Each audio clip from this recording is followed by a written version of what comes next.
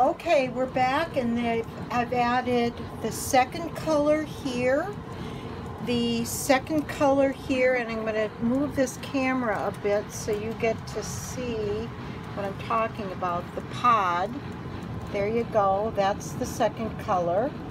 So the two on the end, second color, and then over here, the two that I showed you when we were drawing, the simplistic. I'm going to set this down here so you can see it a little better.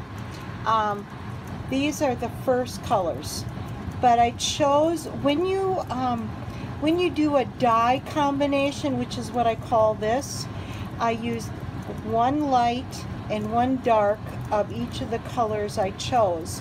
And then I added the light first and then just brought in some dark accents.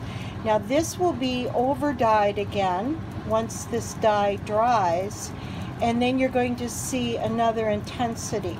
So I guess that's the point of this, is I could leave it like this. This is what a lot of card artists would do. You can see that that looks like a card.